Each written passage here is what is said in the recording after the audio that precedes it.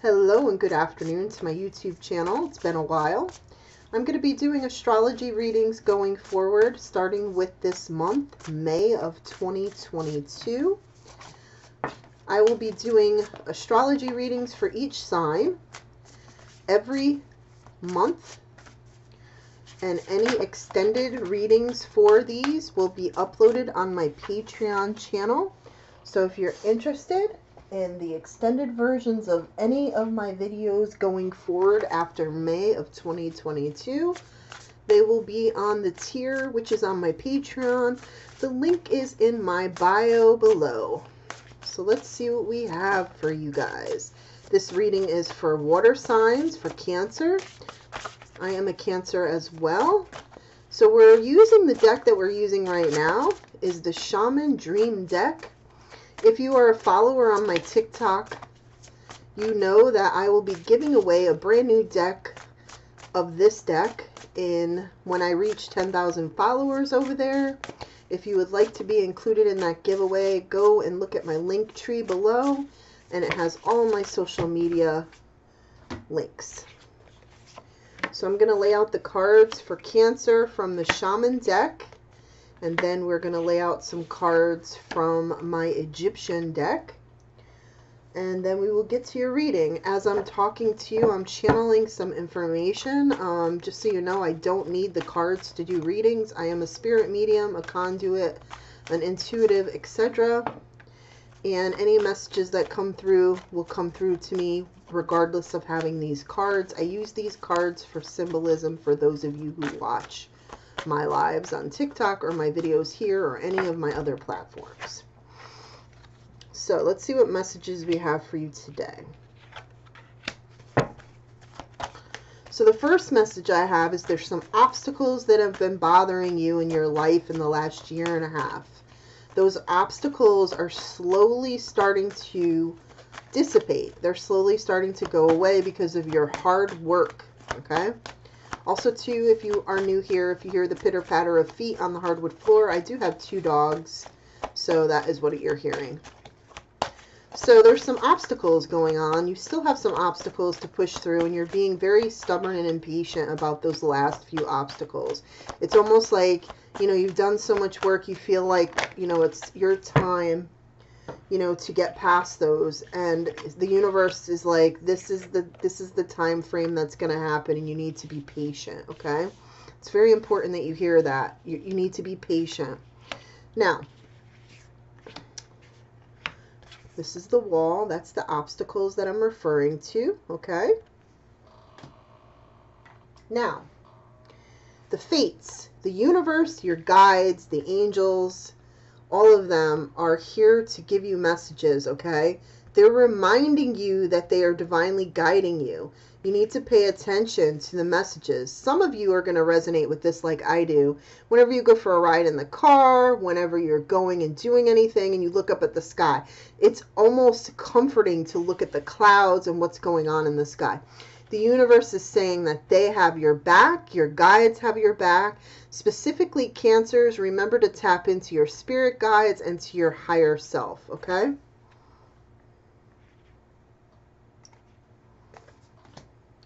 Lost compass. Lost compass is about getting back to your integrity, setting boundaries with those around you. It's almost like your direction. You feel like you have no direction right at this moment, but that's not true. You do have direction. You're just not trusting in your gut. You're not trusting in your path.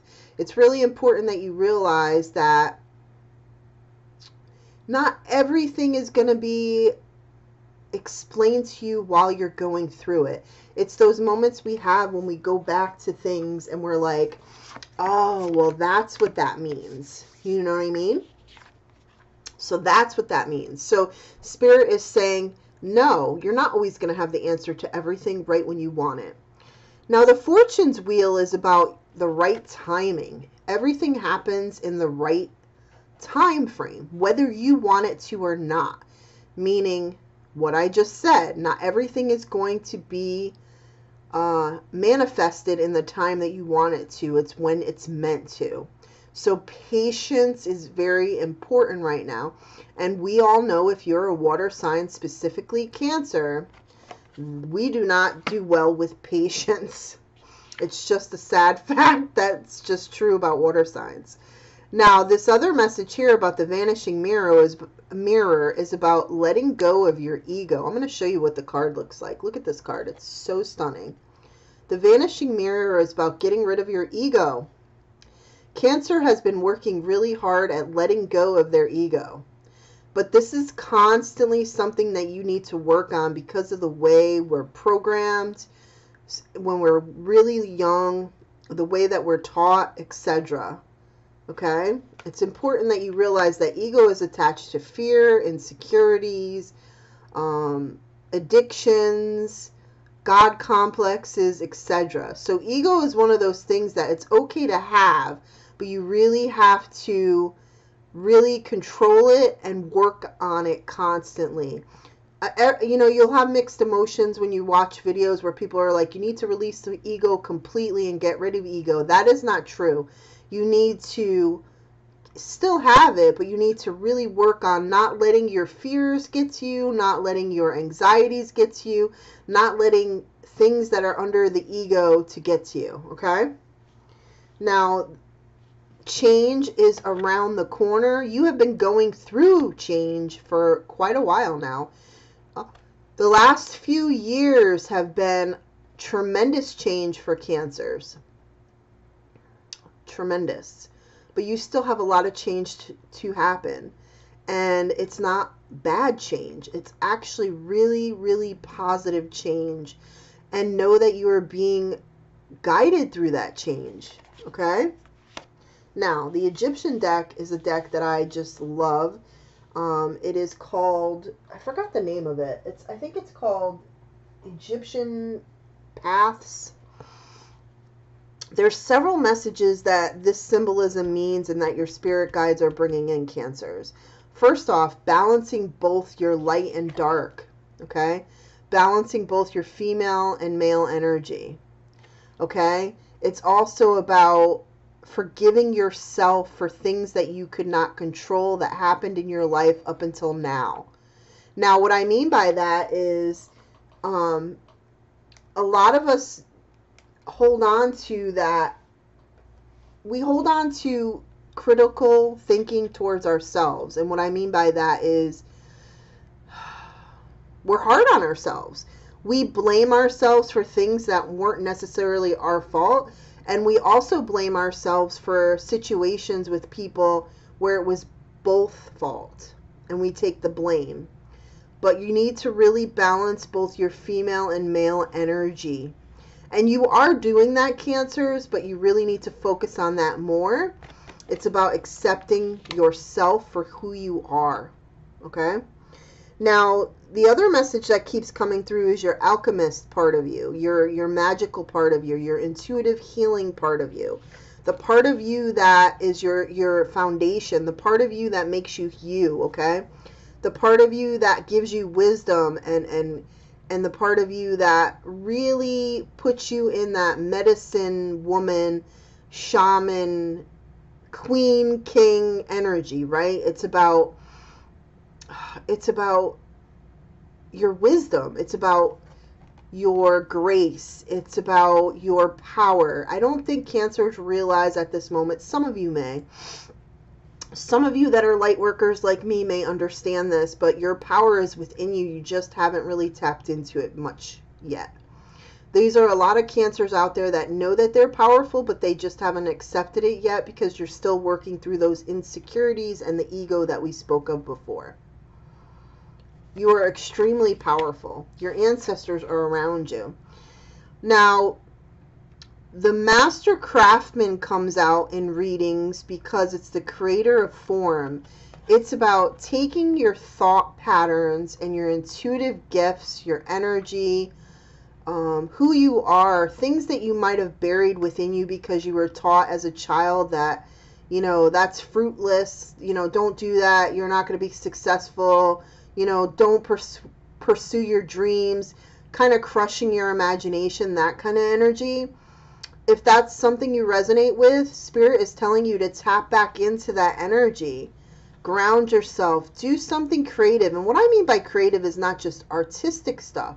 It's using your imagination and your intuitive energy to manifest things that you want to do. For instance, I consistently get, when I do my private sessions, people don't tap into that, and they may have been told as a child, well, painting, that's not going to get you anywhere, or writing, that's not going to get you anywhere, or helping with, something, I don't know, woodworking or metalworking or resin work, or artists that combine mixed media, and you were told, this is not going to go anywhere, you're not going to be able to make a living at it. Well, that's not what it's about.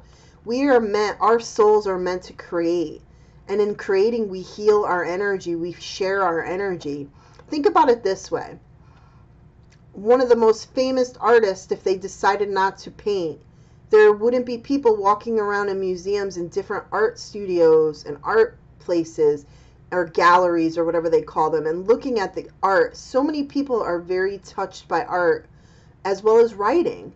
Think about your favorite writer. If they never decided to write, how it affected you and how it helped you through your life. That's the energy that I'm getting right now. Okay? Now, I'm going to draw one more card, and then what I'm going to do is I'm going to continue deeper into this reading, more into what your path holds in the next 6 months. If you are interested, you can click the link below to my Patreon, and you can subscribe to the $8 tier to get the extended version of any of my videos on my YouTube going forward after May 2020, well, during May 2022. So, manifestation, this is what I was just saying. This is what's going to happen if you tap into that energy. If you listen to what I just said, Spirit is saying, your guides are saying, you will manifest. Look how beautiful she is. You will manifest. Isis is saying you will manifest things for yourself. It will succeed. It doesn't mean you're going to go into business. I'm not saying that. I'm saying that your art, your creative side, whatever it is you decide to do, it's going to touch not only yourself, it's going to heal yourself and help you get that out into the universe, but it's also going to help others, okay? And the Desert card is about your fire within you, your power to bring this to fruition, to bring this part of you out. This part that I'm talking about right now, this part right here, your creative imagination, right? This part here, if you tap into this, your spirit guides are saying it will bring a fire within you to do other things that maybe you were uncomfortable doing or pursuing because of fear, because of what you were taught with these things. Okay, we're going to go deeper into this video on my Patreon. I will put the extended version on there, and I hope that you'll come and visit, and if not, then this is where we go and say goodbye. I will be back in June with more videos of astrology readings and more. If you're interested, go click on my links below. See when I'm on live on TikTok, as well as booking a session. My email is also in there. Have a wonderful day, and I hope you have a wonderful rest of your month.